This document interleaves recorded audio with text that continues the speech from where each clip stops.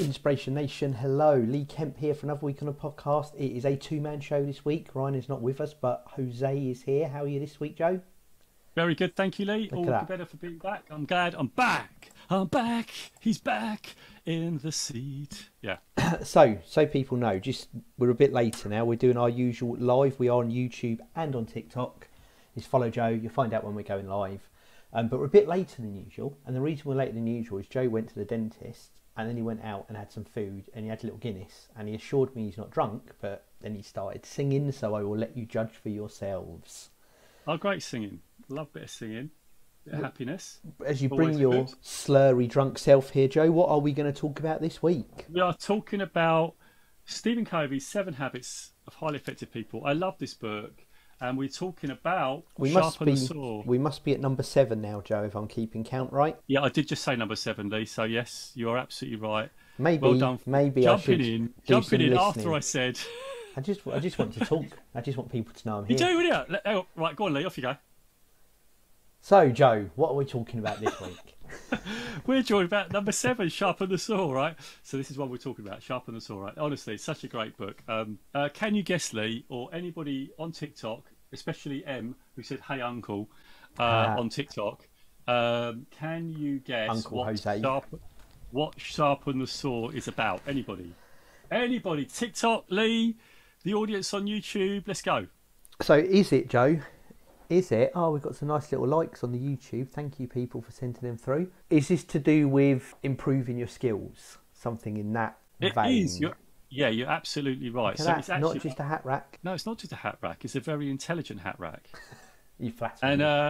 And so this is about renewal. It's about continuous learning. So essentially, what Stephen is talking about in his book, he's talking about how you renew all the habits. I love this one because it's basically just making sure you keep yourself on point, making sure that you keep practicing the habits that we do. And one of the things I want to talk about is a little model he's got in here, and he talks about PC, which is production capacity. That's you. So production, what you can produce, which adds value.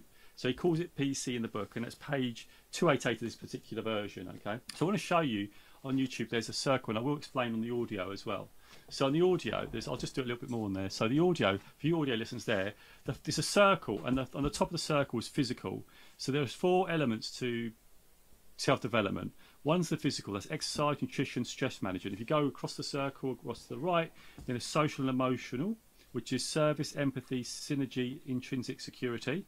Then if you go around the circle, half the circle down the bottom is spiritual, so it's value, clarification, commitment, study and meditation. And then lastly, there's mental, which is reading, visualizing, planning and writing. To sharpen the saw and keep yourself developing and to keep moving forward, it's all about developing those 4, as always. So how do we develop the physical dimension? How do we develop our social and service element? How do we do the spiritual? You know, do we do meditation? How do we do the mental? So let me just explain how I do this. So for the physical, for me, I've currently just taken up tennis. I've done running before, as I've done the podcast. So I try and do that. I don't always succeed. I'm trying to eat healthier, but it doesn't always happen. I had a curry tonight, which was lovely, by the way. I had a curry tonight. But the whole thing is, if you can genuinely eat healthy, that's the whole thing. So exercise and nutrition.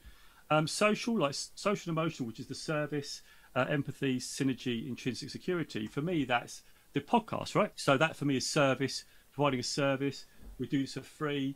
You know, Lee, Ryan and myself, we come on and we want to share our experiences so you can learn and develop and accelerate through coaching, right? So that's that for me, that's social and emotional. And also there's that piece of, it says there, intrinsic security. So if we go back to some other episodes, and Lee, please feel free to jump in.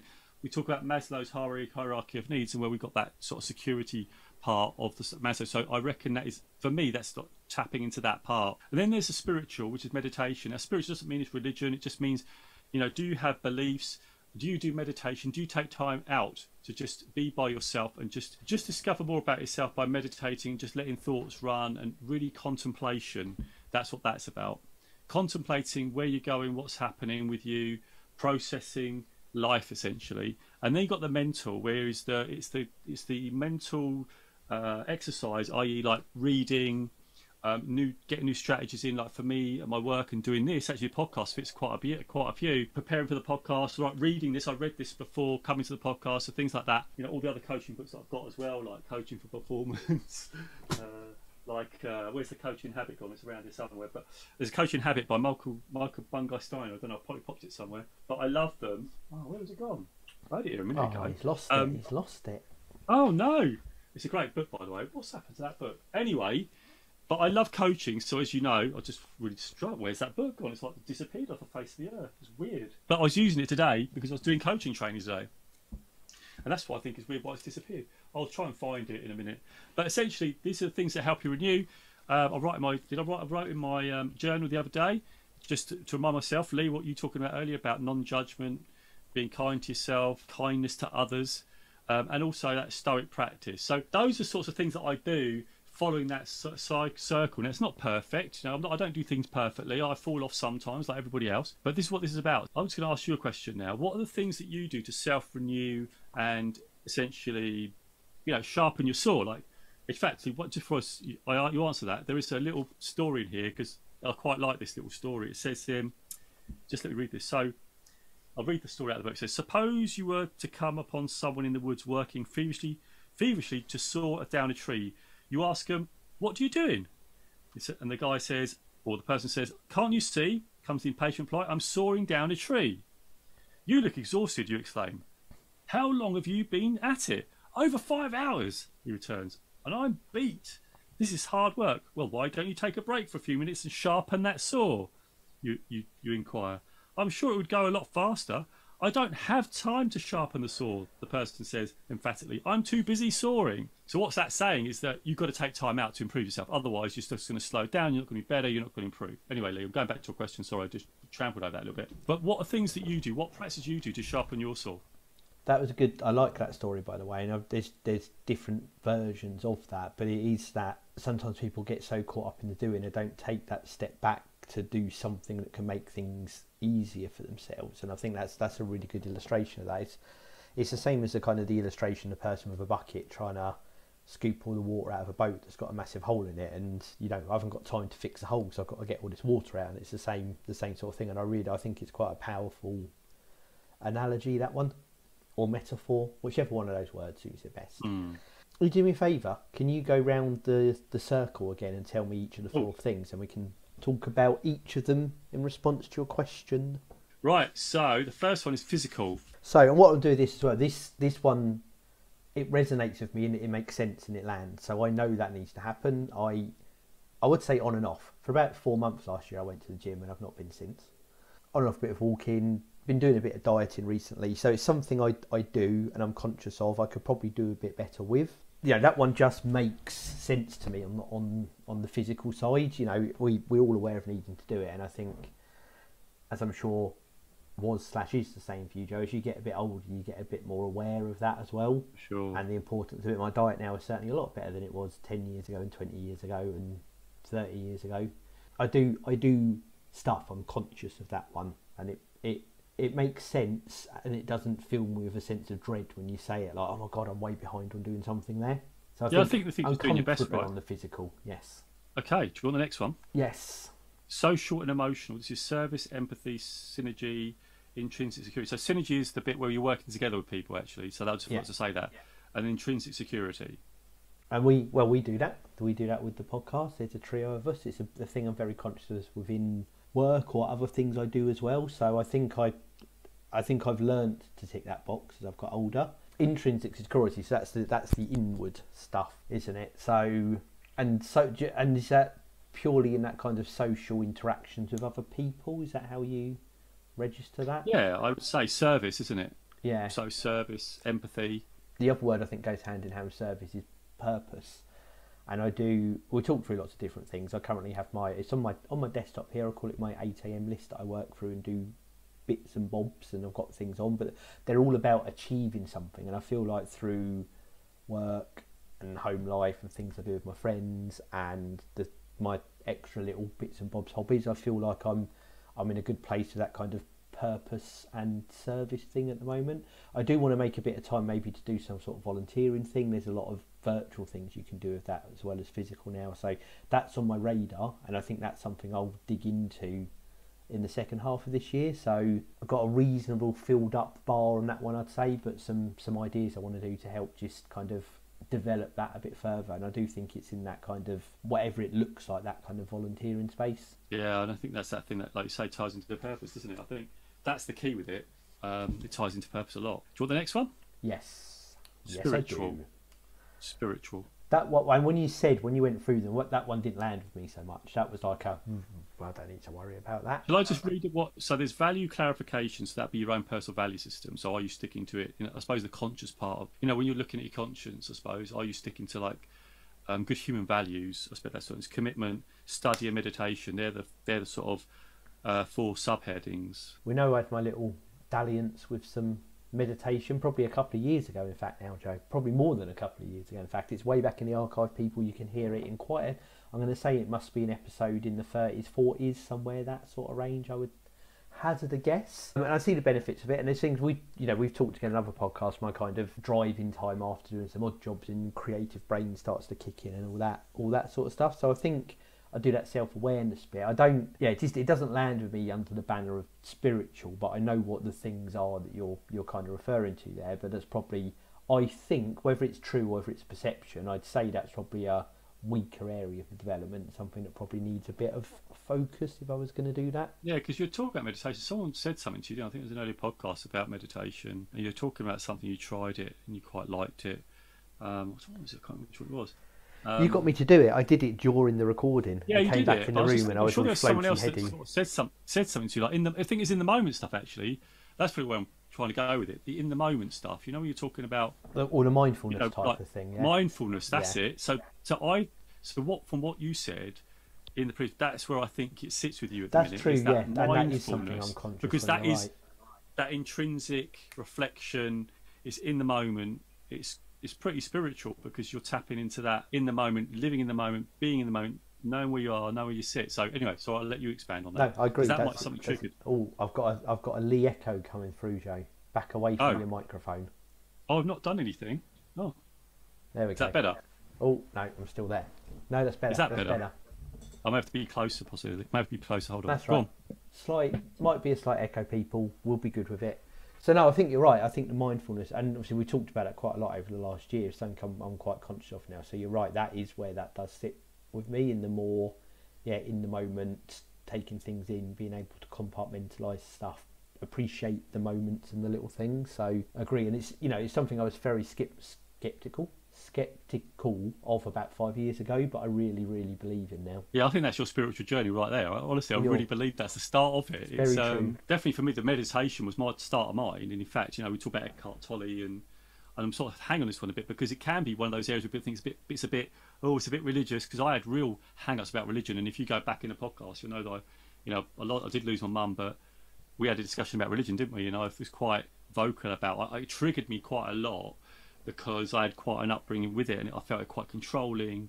But I'm not saying religion's bad, because I think religion can be good, and it can help people through difficult times. And I think the spiritual bit is the bit that helps you through those difficult times, that spiritual renewal, whether it's mindfulness, whether it's meditation, whatever works for you. But I think that's a real, like you say, I think that's probably something that's missing from quite a few people, potentially, that spiritual bit, because it can feel a little bit, like you say, for people that are probably like yourself, like a little bit red and want to go for it and stuff like that, can seem a little bit woolly, a little bit bit woo-woo, right? It can feel a little bit like that, or people can think of it, but it's not. It really is something that's powerful, and the fact that you said you're quite skeptical about it, and then you tried it, and it's starting to come, I think it just pays homage to it. And people like Ray Dalio swear by meditation, Tom Bilyeu, they swear by meditation, and these people are just massive performers, so there's definitely something in it. And I think, if we're all watching this, it's something we can definitely practice. So, yeah, I'm trying to tap into that, and definitely felt better for doing it. And as I've got older, I've just appreciated things more, like watching, looking at the garden, appreciating things, just enjoying that moment and the things around you, and how it all works. It's ridiculous how things work, really. But yeah, I think as I say, Lee, I think you are doing that from what you said on the podcast. Yeah. So on the last one then. And yes, number 4 is mental. So this is reading, visualizing, planning and writing. So I suppose it's mental agility, I suppose it's referring to for me. And that, as you came back into it, that's where I'm then kind of moving back into my comfort zone, albeit maybe I wasn't as far out of it with the other as my initial perception was. So, well, we reference it here. I have a plan for the month for certain things I want to achieve. I've got budget sheet we use for the month for things we're trying to do financially. Same within work. I kind of work in a world of like backlogs and short planning sessions and all that sort of jazz. So I think in terms of that planning piece, I think I do that like professionally and personally, short term and long term. And over, you know, long term plans are quite fuzzy, short term are a lot more crystallised and clear. So I do a lot of that. Not so much reading, but I do the, you know, the positive social media stuff like we talked about before, Joe. So like LinkedIn and gravitate to things I like and keep, you know, particularly at the moment, I'm quite into researching some of the stuff that's going on with like AI and this whole chat GPT thing and all of that. So I do, but it's like little bite-sized chunks of reading of things rather than like I'll sit down and read a whole book in an evening or something like that. So I think, and that's natural. I don't really have to try to do that. I've just made that part of my routine. Yeah, I relate to that because I get emails about stoicism and things like that. You know, I get emails, sometimes I post them and Lee goes, oh my God, Jose's posted a massive great thing on the chat again. It's spread to 2 messages. What's going on, right? But I tend to do that, so that's mine. Again, I love that. As well as reading books, I love that. And I think you get quite a bit from that because you actually just, we're going to share that. And while you share it, you start learning about it because you're sharing it. It's Absolutely quite a powerful thing. Or telling someone about it. Actually, Stephen Covey in the 7 Habits talks about if you learn something, you pass it on, it's more, you learn it better because you're trying to explain it to someone else, which I think is a really, really good thing. So that's it, really. Pretty good, Lee. Anything else you want to add to that, like from your point of view? Any other sort of overarching thoughts in there? I just think it's that, and we talk about it a lot, you know, one of the underlying themes of our podcast is continuous development and opening people up to the idea of that. And I think that's what that smacks of, is you're never done on your journey. And I think I quite like the way it kind of frames it into those four areas, because I think certainly for me it'd be very easy, like I talked about, there's a few of them where I'd gravitate to those type of aspects and probably neglect some of the others, and actually I might do something where I just kind of plan a little bit around making sure I'm ticking all 4 of those boxes. I think it's really important that we don't look for perfection. I think if people are listening and watching, don't aim for perfection. Just notice like what Lee's done, what we've done. Like, that one's falling off a bit. Maybe we need to put a little bit more attention on that.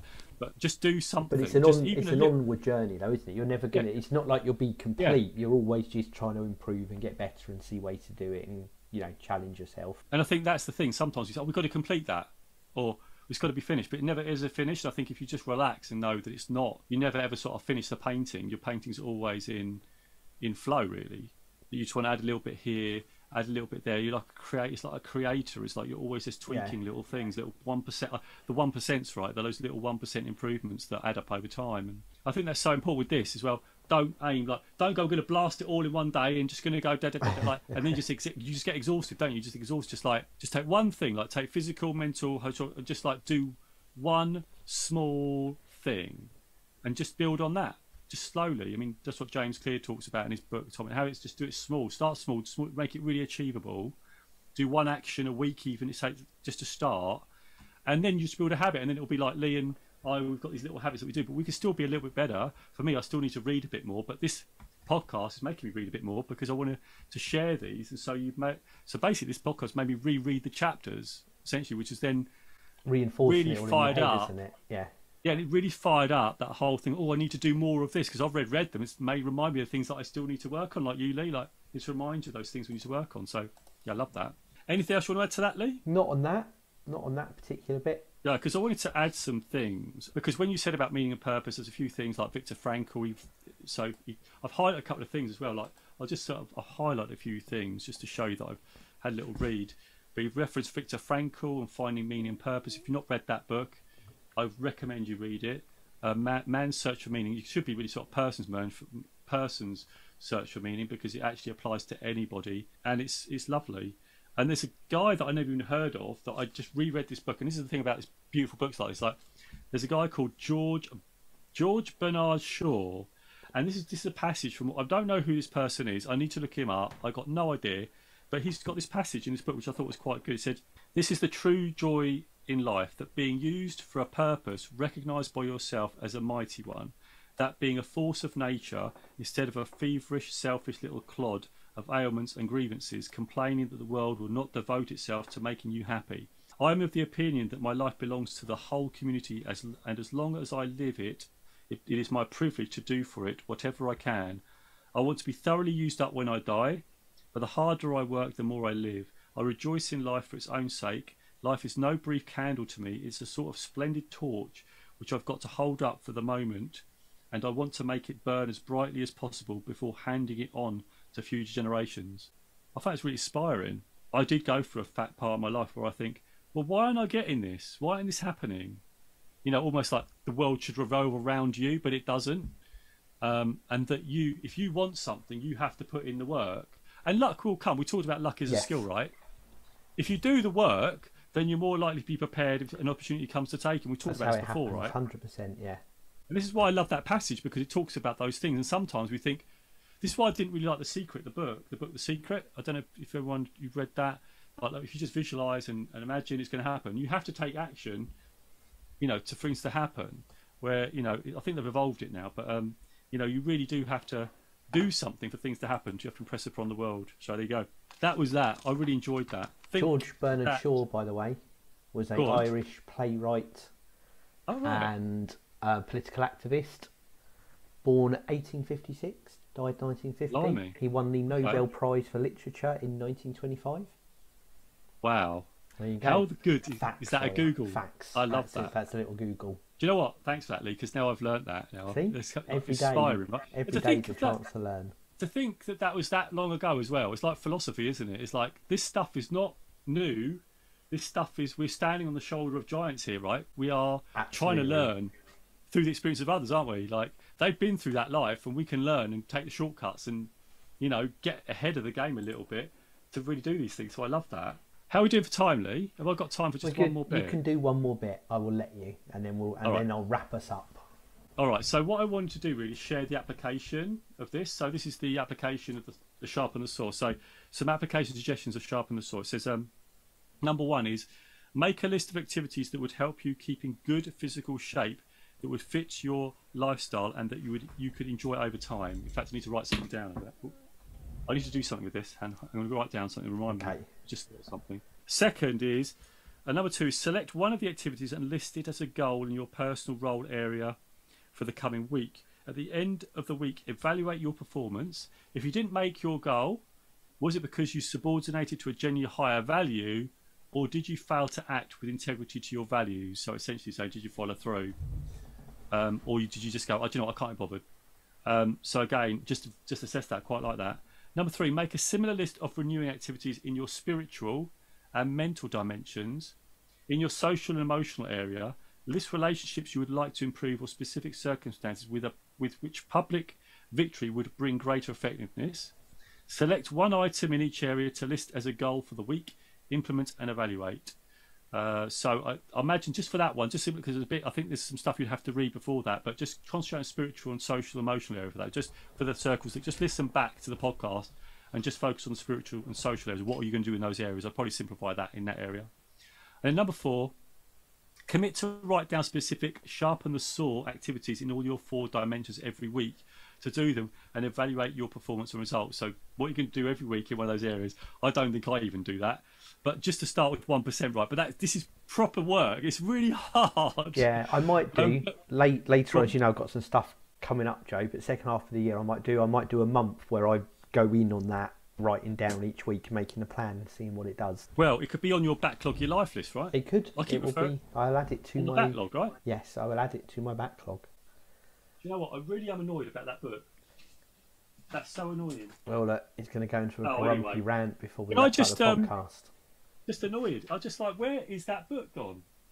Anyway, I just wanted to one thing about this, and there was I was speaking to someone the other day. Someone who listens to the podcast, and they said there's a saying that's going around at the minute about sort of development, personal development, self-development. It's going around. I don't know if you've heard it, Lee, but it said you want 3 hobbies.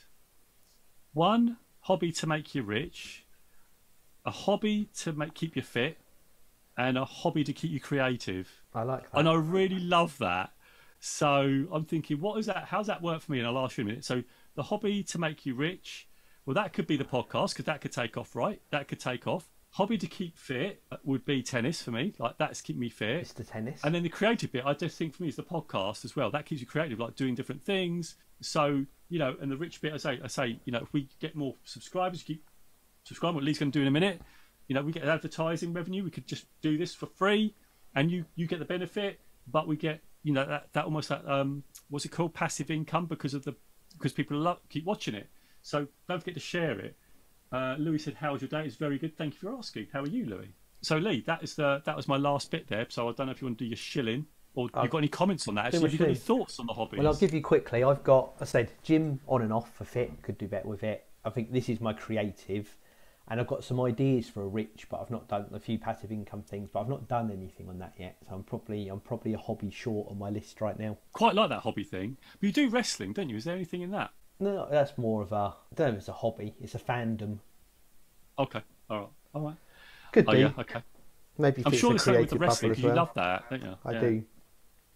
I definitely do, as we all know. And actually, so I was going to do this for you last week, Joe, because Joe likes cutting out some good little shots of us to put on the thumbnails on YouTube. So as you referenced it, I'm going to do my shilling, but I'm going to do it with this on, Joe, so you can put it on the oh, that's really good. thing. So I love that.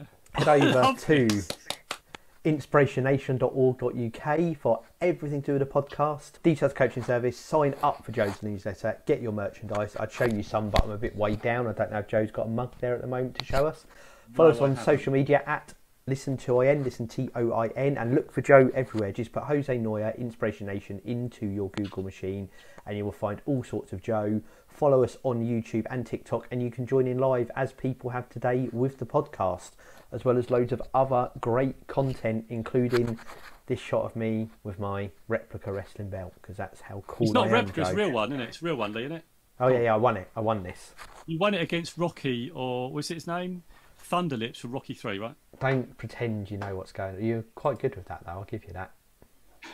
That's my. I reference the reference. Hulk Hogan, Rocky 3, Thunderlips. There you go. That was a good reference. I like that. That is going way. What's that? 1980, 1981. Well, you're a Rocky fan, and I so something like that. Yeah, I love it. Yeah, it is. It is. It's about it is 80. I reckon it's 81. Yeah, see it's that? around that time. You're well good. Know my stuff. Love So, that. yes, we thank everyone. Last thing to say before me and Joe ramble off into the sunset. If you like what you are hearing, tell friends, tell family. That's what helps the podcast grow. Leave us a review, share our content. All of that really helps us, and we appreciate each and every one of you that does that. Right. We do. I think all that's left, Joe, is for me to count us down. We'll say 3, 2, 1. Inspiration Nation. Inspiration Nation. Catch you guys later. Catch you guys later. Catch you guys later, TikTok. Thank you so much for joining. Don't forget to share it. Let me know what your biggest takeaway is from this conversation. I'd love to know. Put it in the comments below, and I'll respond to every single comment, because that's the commitment I make to you in this community. Also, don't forget to subscribe right over here, because we need you to build this Inspiration Nation community, to get the podcast out there and to help other people for free. And also, don't forget to hit that bell right over here, because if you hit that bell, then you're going to know when another videos go live. And don't forget to check out these videos right here next to me, because those are other podcast episodes that can really help you out. I really appreciate it. And lastly, don't forget to check the newsletter. The link is in the description below. That's where I can talk directly to you through the YouTube, throughout the social, because you can have a direct communication channel with me through the email, and you can get to know everything that's going on with Inspiration Nation, ask me questions, and even give me suggestions on what you'd want us to talk about next. So I'd love to see you in the next video. So please click on those links. Please follow through. Please, let's get this community building. I appreciate you. So until next time, I'll see you in the next video, Inspiration Nation, and I'll catch you guys later.